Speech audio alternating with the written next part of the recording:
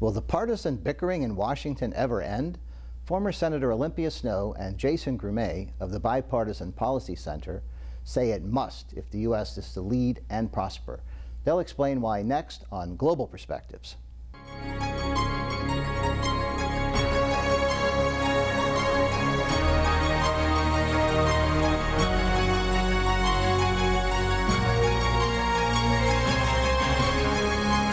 This is Global Perspectives with Pulitzer Prize-winning commentator John Bersia.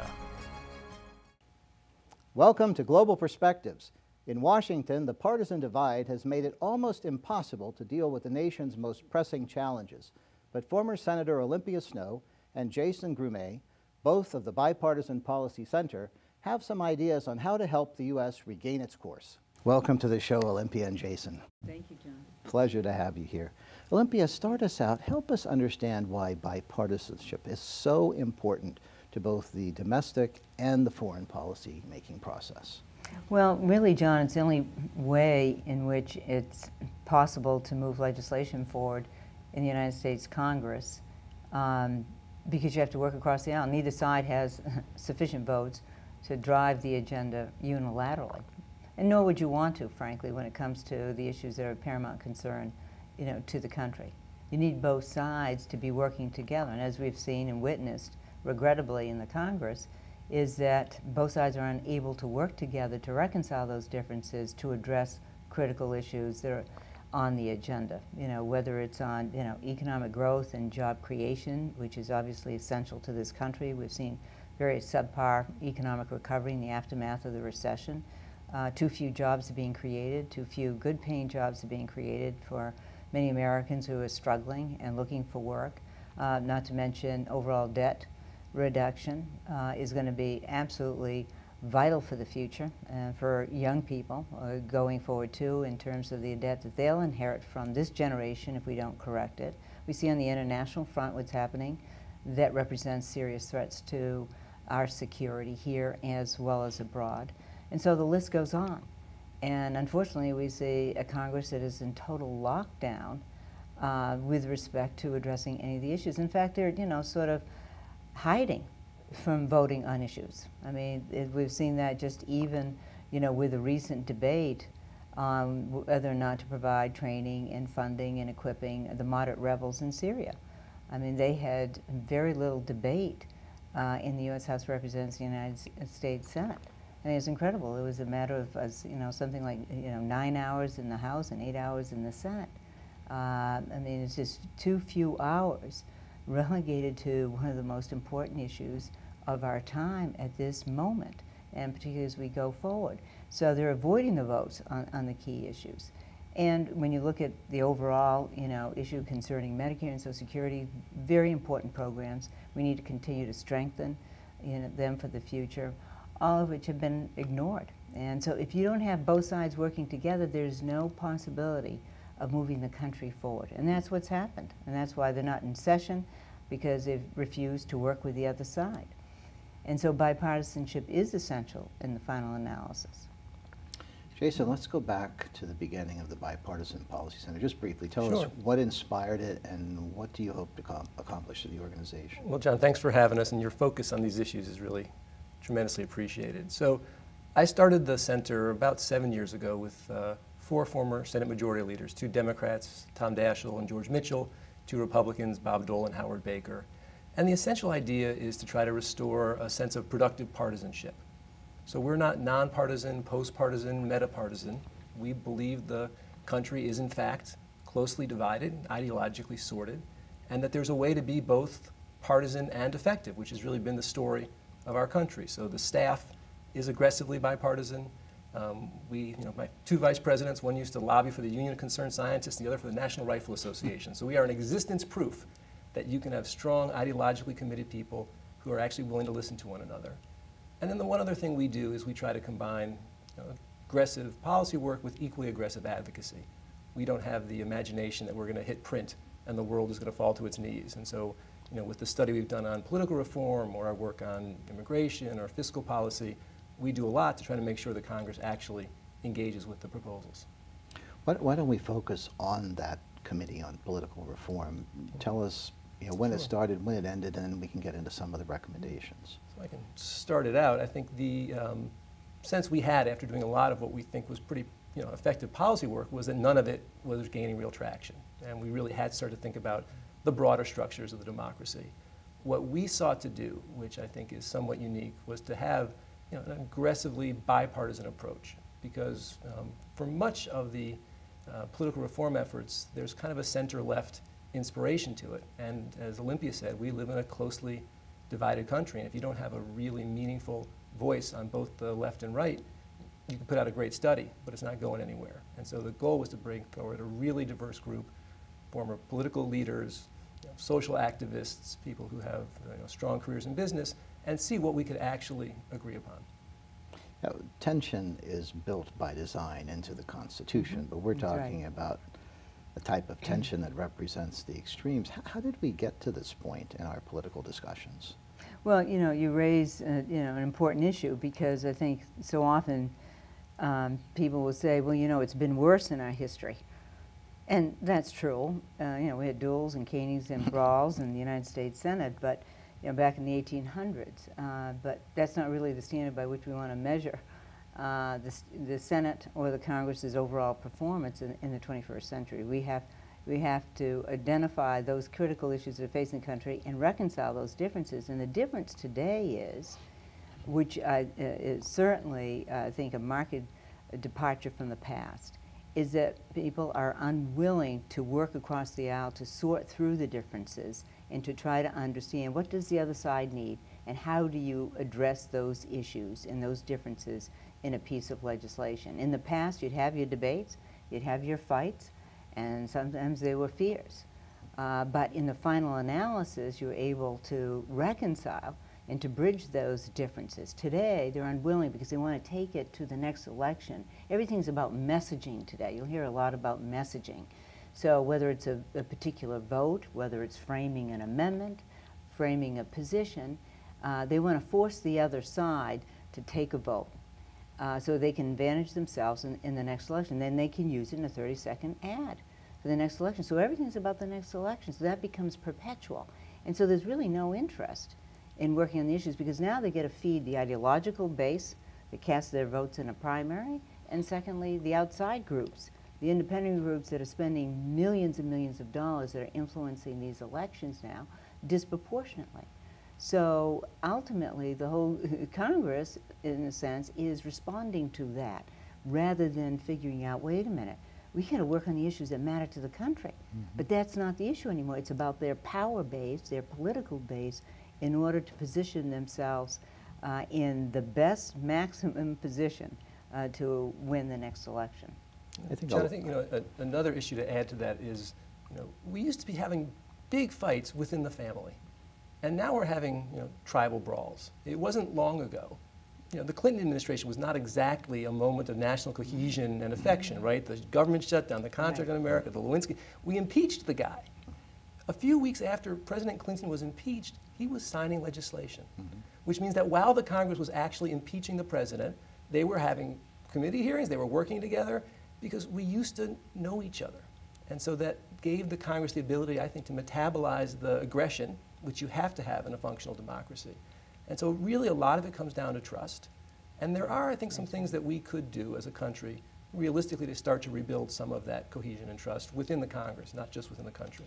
And I think, Jason raises an important issue, and that is that no matter what the moment was and how bad it was, and mentioning impeachment, and it's true. I mean, there were a number of issues, during the 90s. I was serving in the Senate my first term. We had a number of different issues, but at the end of the day, we were able to balance the budget under the Clinton administration with a Republican Congress for the first time in 50 years. I mean, we had 3 or 4 years of balanced budgets and surpluses from since the 1930s. There's never a notion that somebody's going to subjugate America's interests for the sake of politics, perpetually. And therein lies the difference. And it's because of the outside influences now to the extreme with respect to the money that's being raised in these elections that are running these ads in the hundreds of millions of dollars, will now be in the billions of dollars, in order to continue to fuel their power base. And so ultimately, we're not serving the interests of the country. That's why we've forfeited, you know, so many of the issues that are sitting on the sidelines. And you don't have the President and the Congress working together anymore. Because now it's all about the next election and how they can make sure that they're not going to be challenged in a primary. We seem to be hearing primarily from the extremes, and it worries me because in this country, and in other countries for that matter, that big moderate middle, which I think is a reality, tends not to be heard. Why is that, and how can we raise the voice of that moderate middle? It's a key insight. I mean, I think we have to acknowledge that we do live in a pretty sordid nation. You know, it's not, you know, redistricting is an issue, but we've kind of organically redistricted ourselves. But the way we elect people, I think, adds kind of extremity to that sorting, right? About 1 out of 5 registered Americans voted in primaries. When you have 10% on the left and 10% on the right as the electorate, that's a pretty shallow pool, and you get, you know, nothing but the kind of extremity that I think the senator was referring to. So we made a lot of recommendations in our commission to try to broaden voter engagement. You know, an idea that I'm quite fond of is the notion of having a national primary day. Most people don't even know the primaries are happening, let alone making an informed decision not to vote. And certainly during the mid-years, I think that's a real problem. We supported broadly, Democrats and Republicans, extended early voting time, proposed a lot of efforts to make the voter lists more effective, like having online registration. It's the 21st century, and we're still asking people to go stand at the Department of Motor Vehicles to register to vote. And so I think, you know, those issues and approaches take time, but if we could actually, you know, advance the number of people who voted in primaries from 20% to 30%, that would have a dramatic impact on the kinds of people who come to Washington. I'd like to get more into the recommendations, but first, help us understand how the commission worked. How do you explain to people that this really was representative of wide swath of America? Well, there were 29 of us who served on the commission, and as Jason indicated, on both sides, you know, Republicans and Democrats, former office holders from the nonprofit world, from the private sector, from academia, a veteran, and, you know, who served our country. And we all had very strong, held views, very passionate, and we, you know, discussed all of these initiatives, debated them, and ultimately came to the conclusion that 65 different recommendations that we proposed in this report would focus on 3 critical areas, which was congressional reform, electoral reform, as well as promoting and encouraging public service. We also held 4 town meetings across the country, beginning with the Reagan Library and the Constitution Center, Ohio State University, and the Kennedy Library as well, to draw in the public, and also using social media, getting young people involved and having these town meetings with the public and examining you know, the causes and consequences of the political divide and what we can do about it. It's one thing to talk about it, and the other issue is to solve it, and we can solve it. And we want to encourage people to understand they're empowered to solve it, that they have a place to go, and the Citizens for Political Reform movement that we're also creating through our website. We urge people to go there and to see what they can do to implement some of these recommendations. We have very specific ones, and we think can make the difference to break the lock that the polarizing forces have in our political system. Either we decide to change it, or we're going to have to live with this, you know, status quo of hyperpartisanship. John, just to add 2 quick thoughts. I mean, one is that, you know, the Bipartisan Policy Center does not seek out wallflowers. So, you know, we have pretty aggressive, active debates, and as a result, you know, we don't get to agree on everything. So, you know, those 65 recommendations reflect what we could agree on, but, you know, we had big arguments about money in politics and voter ID, and so there, you know, there were issues that we couldn't come to terms in terms of a real consensus about. But we do have a list that we think is meaningfully and kind of politically actionable. The only other thing I would add is that we get to do a lot of things in public and a lot of things in private. We had the ability to have real deliberation where people offered creative ideas, explored ideas that they knew were not consistent with, you know, people's expectations of them, and found that kind of collaboration. The Congress has very little opportunity to do that.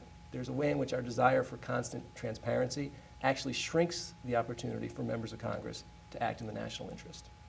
Why don't we address each of the three clusters you just referenced, starting with electoral reform? You touched on primaries.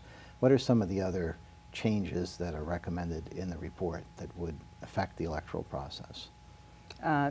Having impartial redistricting commissions, for example. Because again, if you look at the U.S. House of Representatives, there are very few remaining competitive seats. The Bipartisan Policy Center did an analysis back in 2012, essentially establishing there perhaps a little 102 competitive seats. Charlie Cook, a political analyst, saying for this election there may be 12 toss-up. So they're so homogenized because of the single-party gerrymandering that has sort of, solidified the ideological nature of the problem that we're dealing with. And so therefore, these redistricting commissions, if they were established outside of the legislative arena, having the support of both parties, but impartial, and setting up the certain criteria that makes it impartial, so that you have more competitive seats ultimately. Therefore, you can have more competition of ideas, rather than having a lockdown where it's either in the Republican camp or in the Democratic camp. And that's exactly what's happened, and ultimately you don't have the competition of ideas in the House of Representatives. We also have some congressional reforms, 5-day work week, pretty basic, but really an imperative. What you said about how we used to make policy really resonated with me, because even if you disagreed during the course of the debate, you understood that consensus was necessary for the national interest, and you moved on. But are there ways for the two houses to communicate better, and for the Congress to communicate better with the president and vice versa? So we have bipartisan issues. We do also have bicameral issues. So in addition to having Congress spend a few weeks in town, that also would align the schedules. We often find that one house is in session and the other simply isn't, which is, from a kind of efficiency point, the height of silliness. One other aspect of the recommendations that I think would bring the two houses together is to restore the authority of committees. Congressional committees on both sides of the aisle used to be the engines of our democracy. The people who worked in those committees and ran those committees were partisans, but they were also committed to a subject matter. The people on the Ag Committee cared about agriculture. They were Democrats and Republicans who cared about agriculture in both houses. And to the extent that we have legislation generated at the committee level, as opposed to what's really happening today, where the Senate leader and the minority leader really are running the show, we have a lot better progress. Because when the political folks are running the show, as Olympia was saying, they're just focused, and that's their job, right? They want to maintain their majority, they want to keep their job, they're focused on the election. So bringing the committees back into a position of real force would make a big difference. I'd love to keep talking about the proposed congressional reforms, but the third area I'd really like to get to, because it seems that that's one that we can connect most with at the community level, this call to service idea. Tell us about that and what some of the recommendations are. Well, just to get started, I mean, the basic premise is that this is a participatory democracy. And if that isn't the case, nothing else matters. We have to find ways to engage people. We did a poll, we worked a lot with USA Today, looking at young people's imagination about national service and public service, and found that an overwhelming majority expressed a desire to be part of national service. An overwhelming majority did not think that government work was in fact an expression of national service. So we have an imagination of being connected and contributing, but we don't see the country as the opportunity to do that. So we made a suggestion, not a mandatory obligation, but a suggestion that all folks at age 18 spend at least a year in some aspect of public service. And if the president and the congressional leaders made that a real priority, that's a bully pulpit that could start to speak to people. I think it's essential, and particularly for young people, to encourage them to engage in public service, to think about it and to contemplate it. And that's why we do recommend, a year's service between the ages of 18 and 29 to commit to a year's service, and to encourage organizations to offer those opportunities to young people, whether it's universities and colleges or nonprofits and foundations, so that people can think about the world around them. One of the things that I've discovered, and I did here when I visited the University of Central Florida, as it's been true with so many campuses that I've been to across the country, young people want to be participating. They want to be involved. They just very highly skeptical, understandably, about whether or not they want to be in the political arena. And I said, that's the very moment you want to be there, because you can change it, and they need to change it and understand it. You know, the Institute of Politics at Harvard released a poll last spring, and it showed that the millennials' distrust in government and confidence in the government was at a 5-year low.